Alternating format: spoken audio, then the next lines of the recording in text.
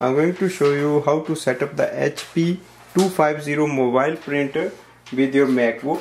So first we will connect this printer with the home or office Wi-Fi network, and then we will add in a MacBook using the HP Smart app. So make sure you download the HP Smart app. Now go to your printer control panel, scroll down the top bar and click on the wireless icon. Click on the settings.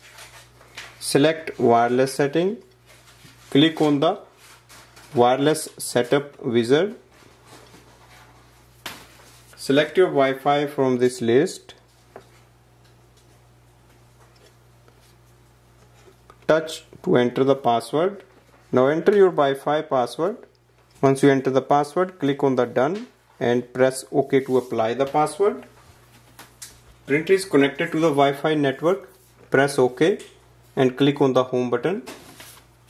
Once your printer is connected to the Wi-Fi, the blue light on this side will become stable. Now go to your MacBook and open the HP Smart app. In the HP Smart app, we have to add the printer. So click on the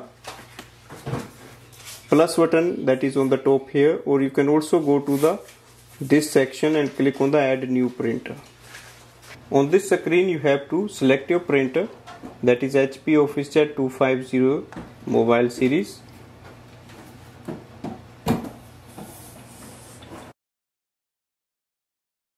Printer is successfully installed. Press OK.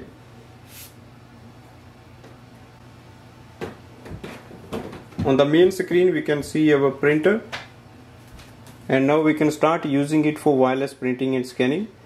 This printer also have a USB slot, so you can plug in a USB to print photos and just scan to USB. So any document you want to scan and save, you can just do that. So that's the setup of the printer. Thanks for watching.